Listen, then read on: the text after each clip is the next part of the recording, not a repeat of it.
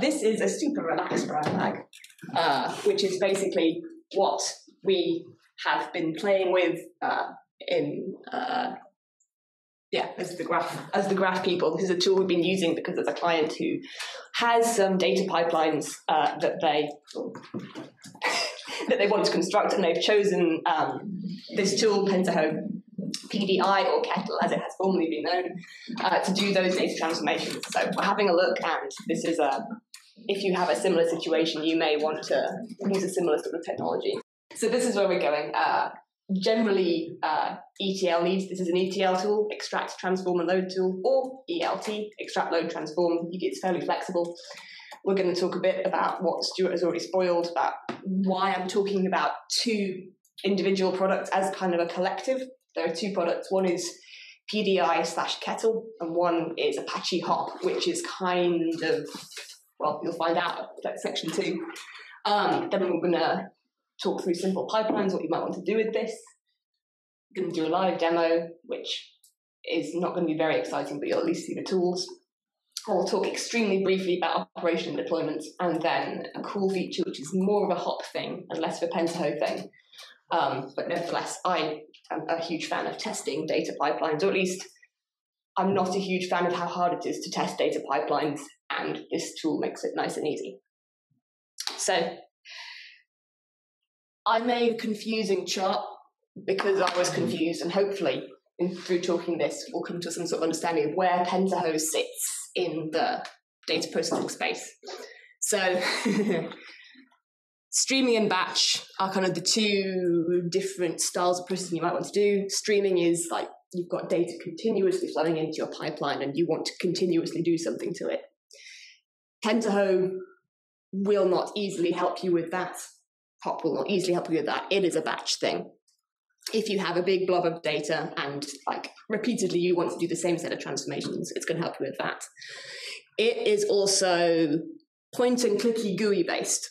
Other things can help you with these things, but this is very much for if you've got analysts, business-like people who want to kind of drag and drop and move things around quite flexibly. Also, I've yet to form an opinion about whether I prefer it to just being given a Jupyter notebook and some Python.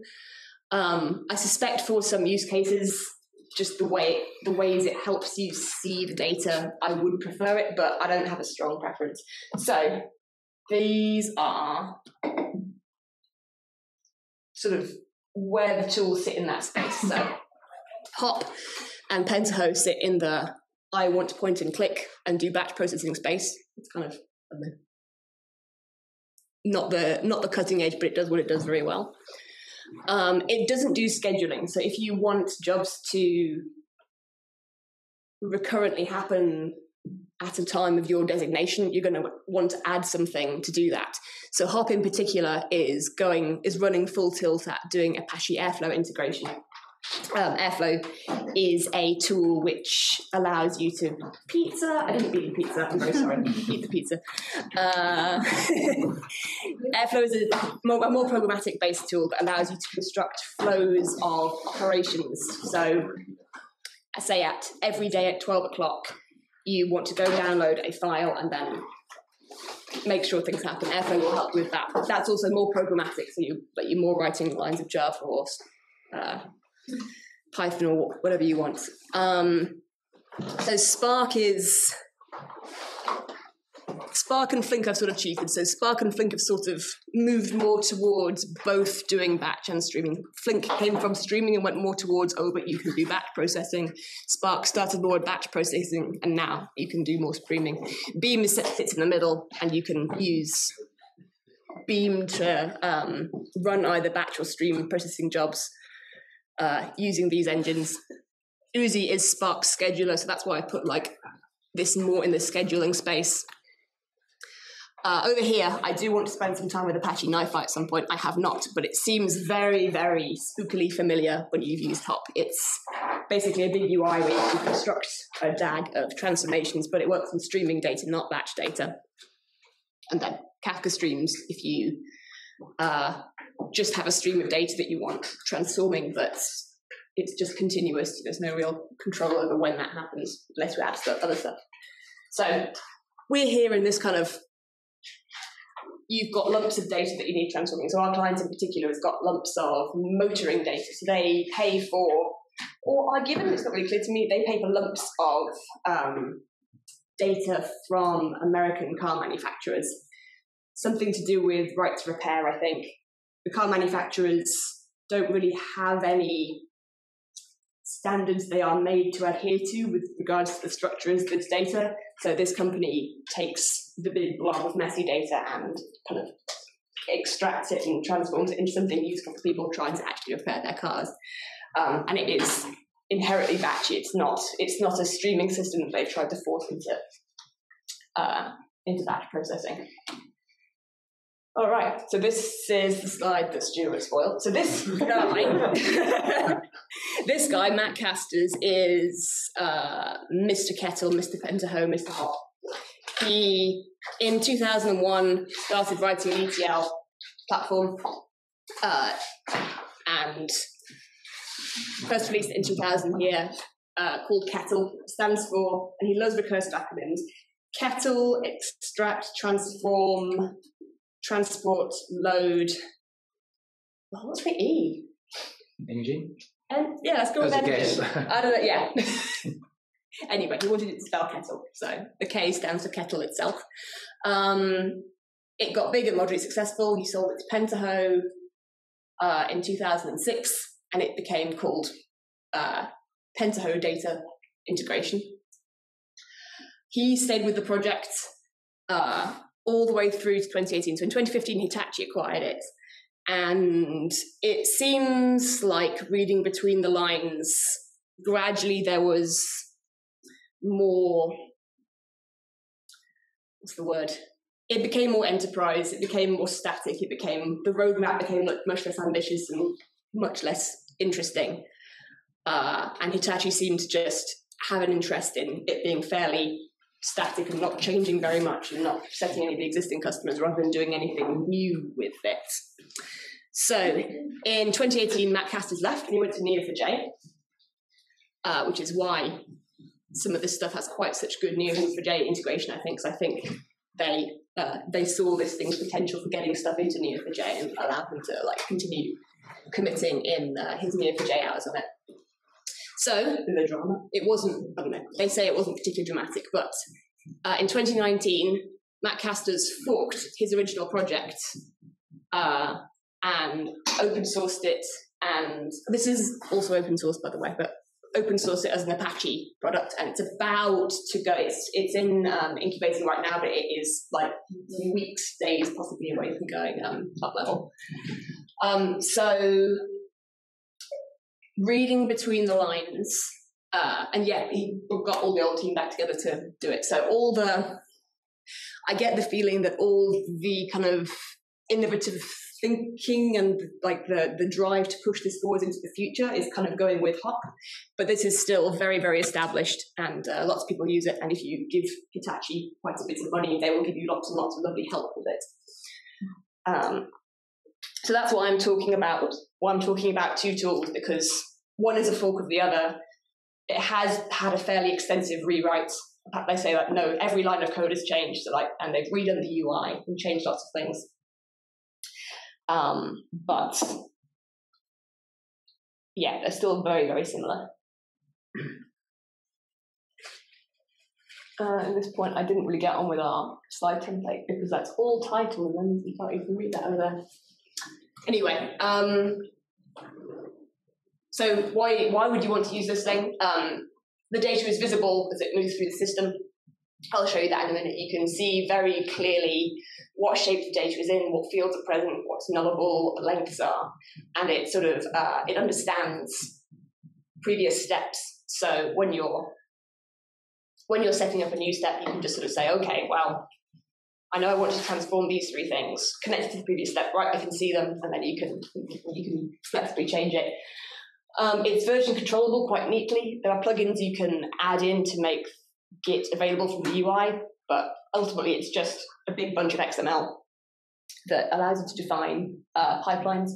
Hop has the intention to allow other forms of expression. So they're going to add JSON and YAML, I think, either those, like, but currently it's all XML. It's all automatable, so pipelines can be triggered via a REST API or manually through the GUI. And it's enormously pluggable, and it's pretty simple to add integrations to. You basically just write a blob of Java, dump it in a folder, launch the program again, and then it shows up. There's also, both of them have different server-based options. So the original was you just ran a GUI on your local computer, but this isn't a great way of deploying things. So there's a server version now that you can run as you will. And they're both pretty similar. So the downsides, it feels, I don't know, I'm strongly reminded of a child's programming language Scratch when I use it. It's fun and quite intuitive, but ultimately when you want to do something quite simple in a programming language, sometimes you have to jump through a whole bunch of hoops, which, yeah, I think if I was going to deploy a tool that was purely for me to be using to manipulate data, maybe I wouldn't use this, but it's not bad. All right, live demo time. Let's actually show you what I've been talking about. So first we're going to go to Hop. This is Hop. Now, I forgot to change. Okay, the first problem with Hop, and this is at odds with something Matt Cassers was saying at the Beam Summit, which is they've made it work really well on high-resolution laptops because they care a lot about accessibility. All these icons, like, thanks, Cassers. So if I actually bothered to change the resolution of my laptop, that would go away, but that's not ideal. So we're going to do it live. This is Hop. You get a screen like this where you can add any number of transforms, file openers, and these are all pluggable as well, and there's loads and loads of open source ones. So we're gonna go grab a CSV file from my local computer. Oops. If you click on the icon, it opens that. If you click on the name, it opens the configuration for this. So we're going to go here. Maybe I should have timed myself on doing learning, data exploration tickets, data sets, fraud. Right, we're going to ingest this fraud data set here. So first lovely thing, we can just go have a look at the data. Oh, come on, don't do this. No, we have to do get fields first. Oh, come on. Don't be mean. There we go. Right. So it's looked at the file, and we scanned the first 1,000 rows of it. And so that from that it's picked up all the data types, the formats of the dates, all the boring stuff that you just don't want to have to do yourself. You can do it yourself, but writing, like working out what date time format it is and parsing it is not a fun or useful task. So yeah, you can choose what delimiter. This is actual comma separated stuff. You can preview the data now. There we go, I'm doing it the right way around. So you can see a sample of the data there. We had a situation earlier where some of the fields weren't escaped and some were, so we had to kind of fiddle around with the transform to get that right, but now you can just see your data sat in the table it's going to get put into.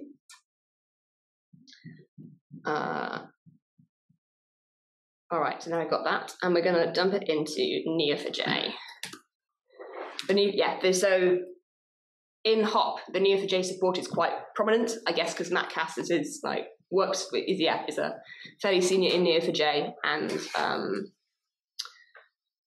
also looks after this. So it's just like it's a top level thing in the way that like a MySQL database is not, or it's just like text input something Neo4j just down the bottom, which is I guess if Neo4j are paying for it, then they get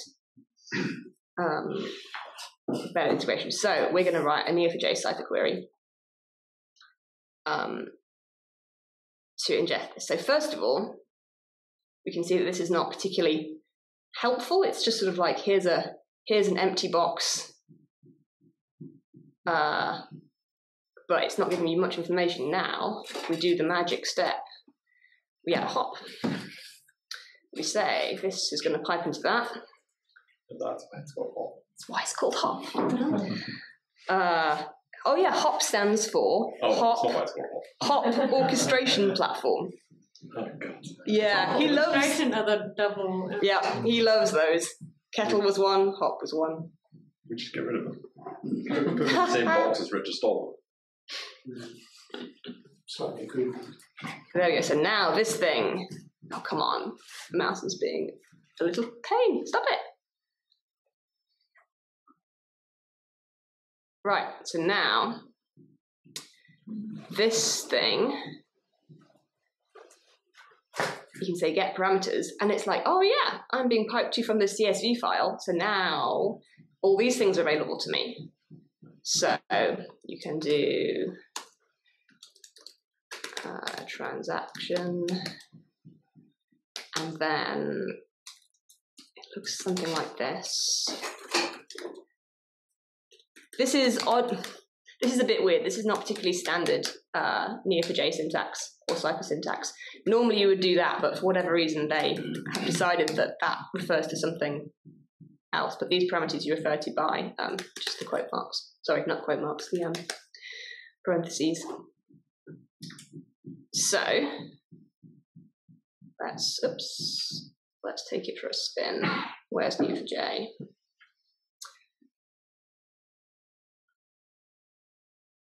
All right, nothing up my sleeve.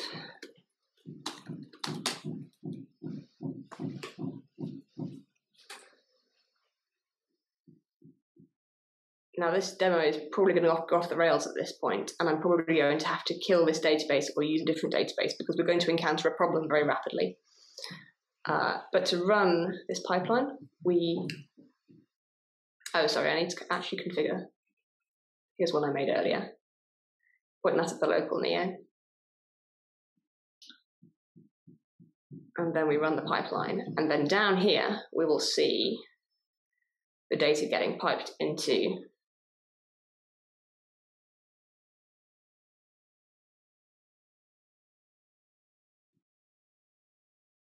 oh, I've done it wrong.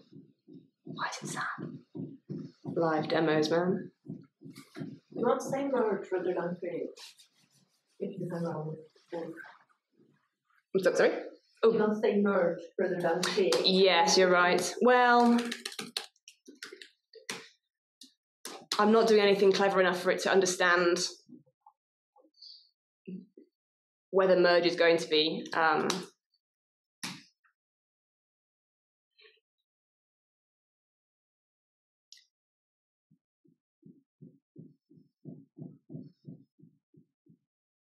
this is very sad. Well, we can look at the logging. The logging's nice. Oh, it's because I can't write cipher. Merge T transaction. Right. For the sake of the demo, let's just delete the ID field for now. You would pass in the properties you wanted to keep, but. All right, so now stuff is flowing into the database. And in Neo4j,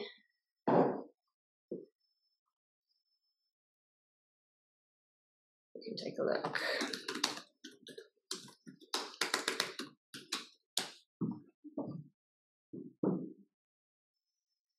That's it, only one thing. So this is still ongoing. It's because you're merging. It's merged into one. It's all merged into one.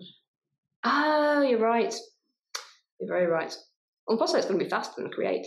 Oh well. So the problem, even if you do it right, it's even slower. but this takes a little while. There's about 1.5 million rows in that, and it's doing batched writes, and you can configure the batch size, but it's still not particularly fast. So let's stop this. There we go. Yeah, there's lots of nice features, like you can debug the pipeline and preview it at various steps. You can sort of see the actual live data flowing through it. But instead, what I'm going to do is show you a similar thing in Pentaho. So you can see this is very similar, right? There are minor semantic differences in how Hop and Pentaho name things. Mostly Hop has run enthusiastically towards Apache Beam's conventions for labeling data and labeling transformations, which I think is, given that they're both Apache projects, a fairly good thing. So this is a pipeline that does a very similar thing, but using the Neo4j import tool, which instead of doing a nice transactional write to a database, just takes an empty database and goes and writes the files. So instead of having to do things in a nice ACID way, it's just like, no, put the data on the disk, and it's much, much faster. This is when I started to think, ooh, I've been here before, and thinking about Scratch, because just getting all the files in the right shape and getting a hold of them and being able to pipe them through. I feel like all these 5 steps is about one line of Python. It was just to get the command, the Neo4j, did it in the right shape. So we'll run this. This is not going to work, I'll warn you, but you can see how far it gets. So you can sort of see as things are going through, little tick marks appear.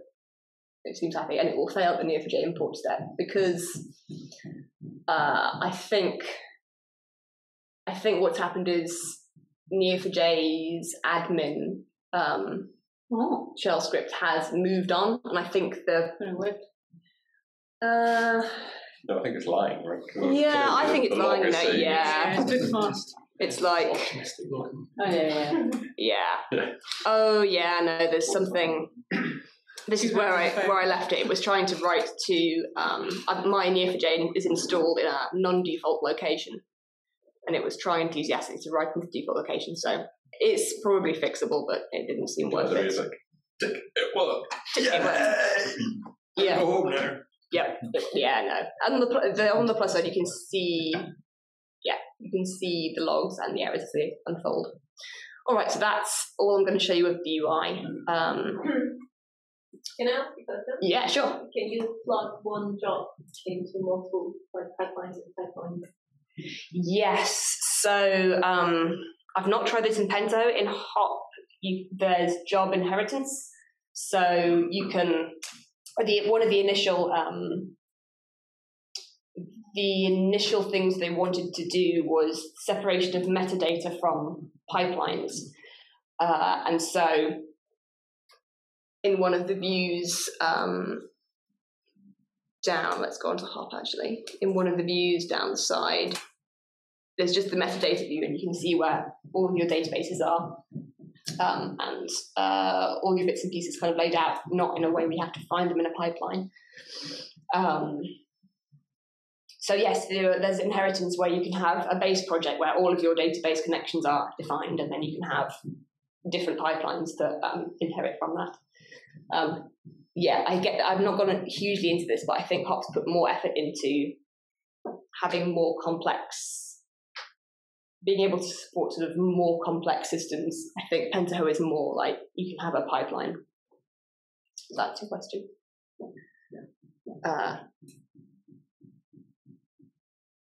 So, oops, sorry, I've escaped. Yeah, so that's just a bit of a recap, really. When would you actually deploy this? When you have data with a complex structure and you want to be able to just kind of play around with it and reshape it, and you have ETA or ELT batch tasks, not streaming tasks. You may be, now Hop is introducing more Beam support, you may be could do more data streaming with it, but I wouldn't. So this is just a slide on the differences between the two. Hop, the original product created active on the project. It seems to have all the signs of a fairly active Apache project. They're actually going from incubating to top level. Basically now, 1.0 is now out. They refactored a whole bunch of stuff, and I get the feeling that Hitachi weren't letting them like change stuff and refactor stuff as much as they wanted. Apache Beam I love a lot, which is kind of a quite mature data streaming processing pipeline that allows you to run jobs on different engines like Spark and Flink. That's becoming super important to Hop, and so they're gradually moving more and more processing to being done using Beam, which I think is a great thing. And also they realize they're not a scheduler, but Airflow is becoming kind of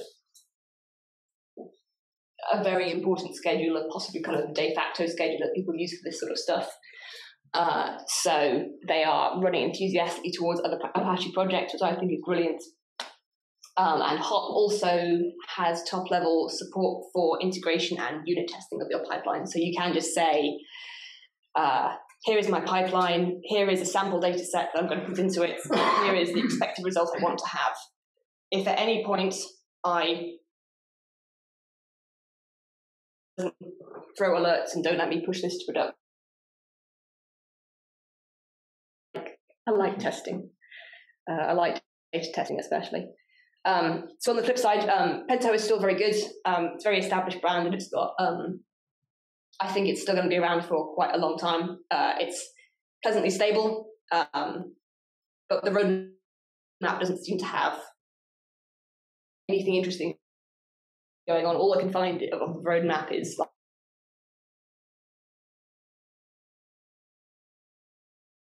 the plans, but because it's been around for 20 years, a huge number of existing integrations. So yeah, our client is going to be using Pentaho. I don't think we're going to put any meaningful effort into persuading them to not do that, because I think they've got a good relationship with Pentaho and Hitachi.